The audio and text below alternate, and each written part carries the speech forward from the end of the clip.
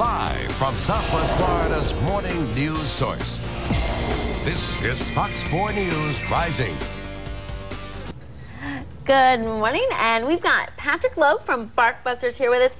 If your dog is one of those that you take him out for a walk on the leash and he jerks you instead of you leading him, that's what we're talking about today. We're talking about getting your dog to follow your leadership, not you following the dog's leadership. And Patrick Barkbusters does in-home dog training. G'day. Exactly. One of the things that we really stress that, well, hey, dogs are pack animals, and that doesn't mean if you don't want another dog, you don't have to get one. But it's really important that we understand that dogs operate on a very basic, I guess, set of programming. One of the things that dogs take literally is leaders lead. The name of the game, after all, is follow the leader. Right. So the next time you're walking down the street and you see your neighbor and your neighbor's kind of getting pulled along by a little Bichon or even a really big bull mastiff, it's a case of pulling is often the thing that other trainers treat by, putting harnesses on or headgear or different devices or apparatus to minimize the symptom of the pulling. Yeah.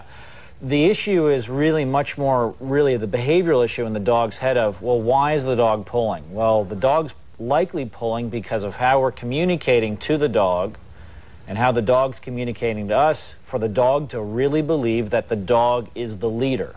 So you shouldn't just jerk the leash and try and yank the dog back. Not going to work. You don't want to, and again, we train our clients how to walk their dog with a loose leash.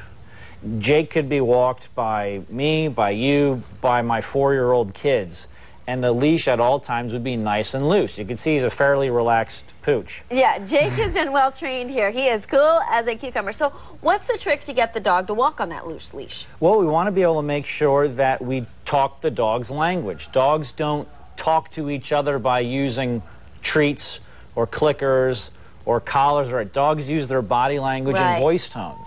So that's what we teach our clients. We teach our clients how to talk dog, so that way our clients can train their dogs as well as their dogs have trained them.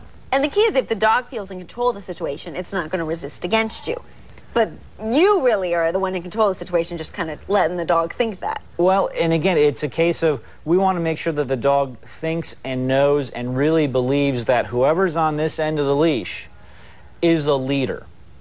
And if the dog believes that you are the leader, well, it will naturally want to follow. After all, again, the name of the game is... Pack mentality. Absolutely, the pack mentality. The name of the game is follow the leader. And follow the leader all the way to this information. If you want more on Barkbusters, barkbusters.com, 500-2275. That's 887-500-2275. Patrick will be back in our 8 o'clock hour with some more tips. Patrick, thanks so much. Thank you very much. Thank you very much, Jake.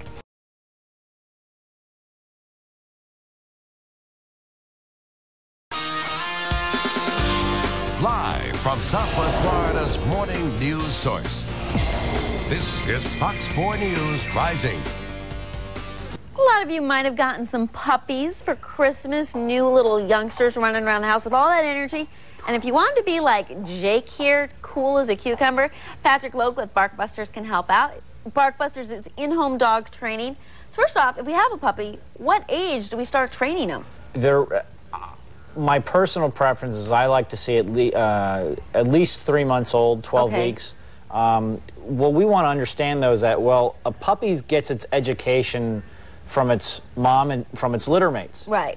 And when we remove that puppy from its mom and its litter mates, it's really our responsibility as basically its new parent to provide that same type of education in a way that the dog will naturally understand. And that's where the Barkbusters communication comes into play. So while you're waiting for the puppy to become old enough to go to kindergarten and go to school with you guys, what do you do in the meantime, like for, potty training and things like that? Because they got to learn that right away. They got to learn that as fast as possible, absolutely. And so really, just like with if we were working on potty training our child, we need to be very proactive about it. Puppies generally need to go, well, right when they wake up, sometimes even before they have a meal, certainly after they have a meal. They need to often go out after you walk them, because puppies just get so distracted by being outside, they forget what they're out there to do, kind of like a lot with kids. And so if we just take a stance that, hey, it's our responsibility as the dog's parent and educator to be very proactive about, say, hey, no, it's time to go potty, we're going to take you out, and you stick to a schedule. Again, very similar to toilet training a child.